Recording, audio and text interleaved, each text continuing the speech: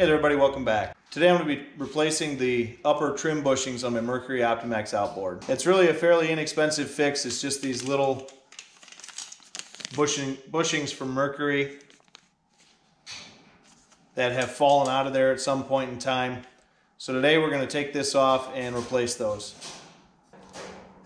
There's a guinea on the roof of my shed right now. We have guineas in with our chickens and he's climbing all over the place, so I apologize if there's some noise throughout this video. A few tools we're going to need before we get started. A 5/16 wrench. I think actually being it's Mercury, it's probably the 10mm or whatever that would be, 8mm.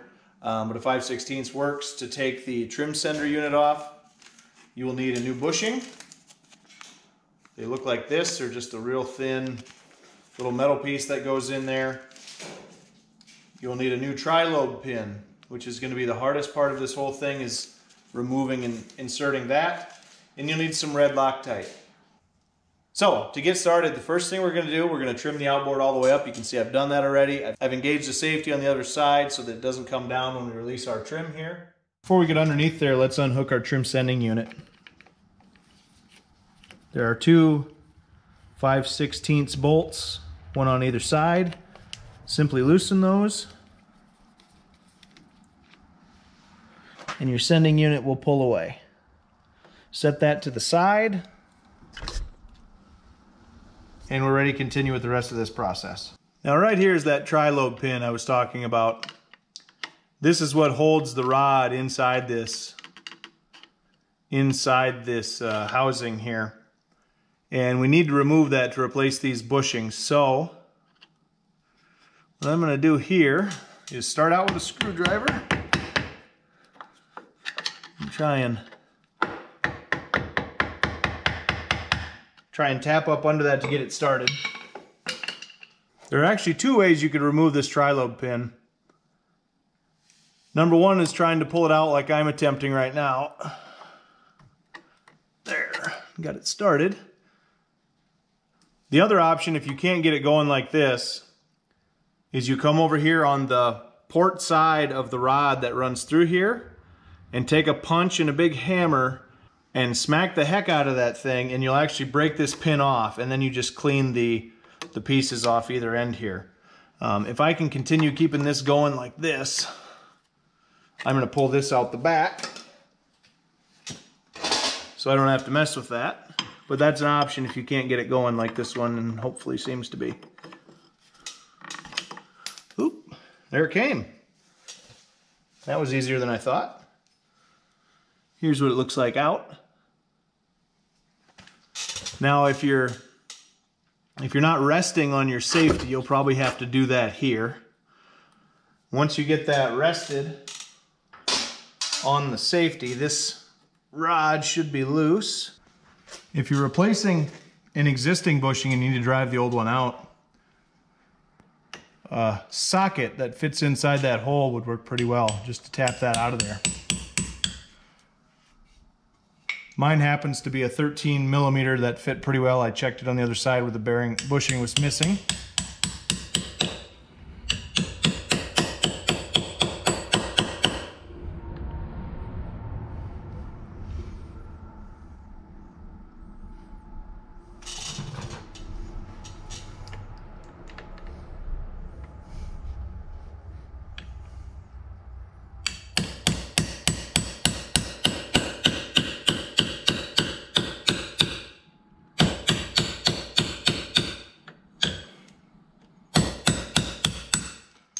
Sorry, I know I'm kind of blocking your view there, but the bushing is out.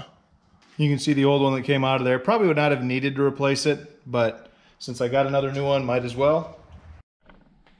Before we install the bushings, we're going to go ahead and apply a real thin film of Loctite red all the way around. This is a bit messy to do. Have a rag handy. These are metal, so they won't hold this very well, but do the best you can. And we're going to be very gentle with that inside. I don't want to scuff that up or ruin that inside coating. So once we have the red on there, spread it out nice and evenly if you can. Then we're ready to put our bushing in. Now, unfortunately, I don't think there's a good way for me to do this without blocking you, but I'll do my best. I sort of put this bushing up here, and it's just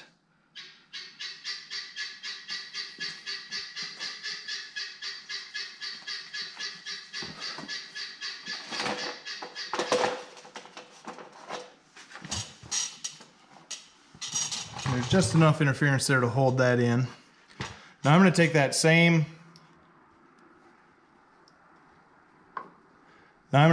same socket that I used to remove the other one. I'm going to use that to tap this one in. These are very, very light metal, very easily bendable, so be very careful tapping this in. Nice, light, easy taps.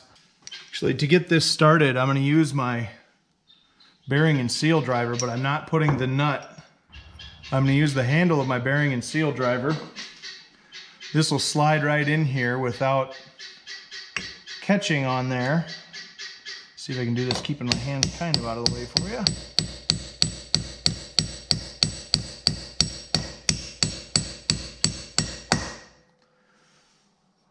And there, we get driven in that far. Now if you reach and feel inside here, you can feel this needs to go in another probably 1/16 of an inch maybe. So for that, we're going to go back to our socket.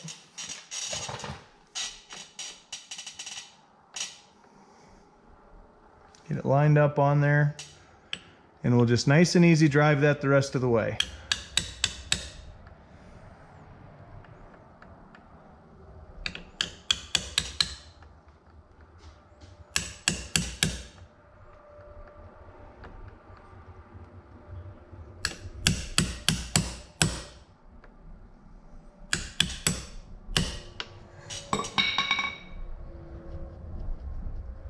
That feels good. So now we're going to clean this off, especially on this side. This is where the trim sender goes here. This is where the trim sender hooks up over here, so we really want to get that Loctite red cleaned out of there. Don't want to get any of that into our trim sender. I don't know that it would cause a problem, but I can't imagine it would help anything, so let's just clean that up really good quick.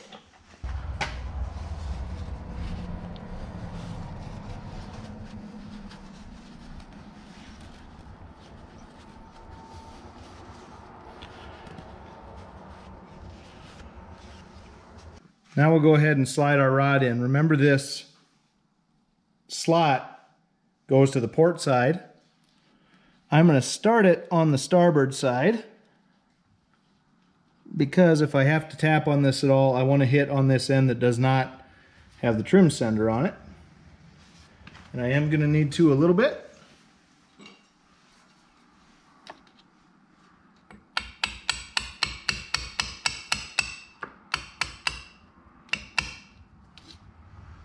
Oops.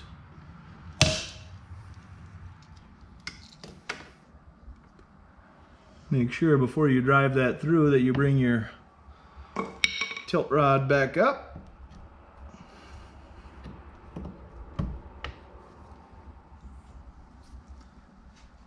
You can kind of get an idea right here. Once you've got that slid into your tilt rod, go ahead and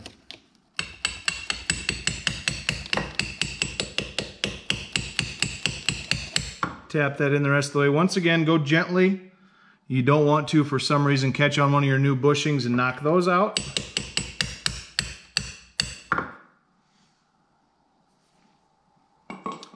Now this will be part I probably can't show on camera, but the next thing we're going to have to do is line up our hole for our tri-lobe pin.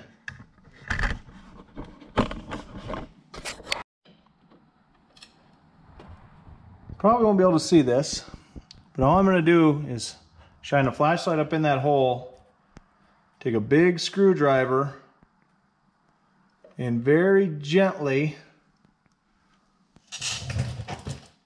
rotate that until it lines up with the hole. Now all that's left to do once we get that hole lined up is drive our new tri-lobe pin in. And it does need to be new. Do not ever reuse these. This is an interference fit, So by the time you drive it in and then take it back out, like we did at the beginning of this video, this will no longer seat properly. And if you reuse a pin, you stand a very good chance of this falling out, and then who knows what happens with your tilt trim as you're going down the lake. So very much a safety precaution. Never reuse one of these pins, only new ones. But yeah, let's just finish.